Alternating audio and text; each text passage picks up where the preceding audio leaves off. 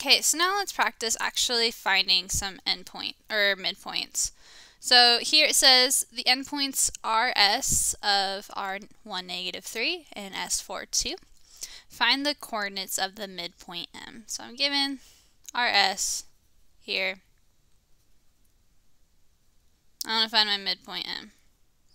So you could go ahead and put this on a graph and you could maybe find it, but that doesn't always work.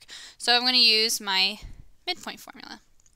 So something that helps me is I go ahead and label my points x1, y1, x2, y2, and then I just plug those into that formula. Or you can just think of it, that first one, you're just adding your x's. So your x's are always that first number. So I'm adding my 1 and my 4. For the second one, I'm adding my y's. So that's the second number in each point. So that's going to be negative 3 plus 2. So I'm just going to make a note.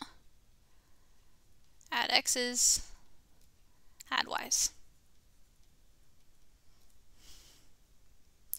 And then from there, I'm just going to simplify. So that's just equal to 1 plus 4, that is 5. Negative 3 plus 2 is negative 1/2. And that M out in front is just labeling that as point M. Okay, let's go ahead and try that again. So now I have these endpoints and it's asking me to find the midpoint, the coordinates of the midpoint. So I'm going to go ahead and label again. So x1, y1, x2, y2. So I know my midpoint. I have to add my x's together. And I have to add my y's together. Well, my x's, those are just the first coordinate in both of these points. So x1 is 1 plus x2, which is 7. And then I'm going to add my y's. So my y1 is 2. And my y2 is 8.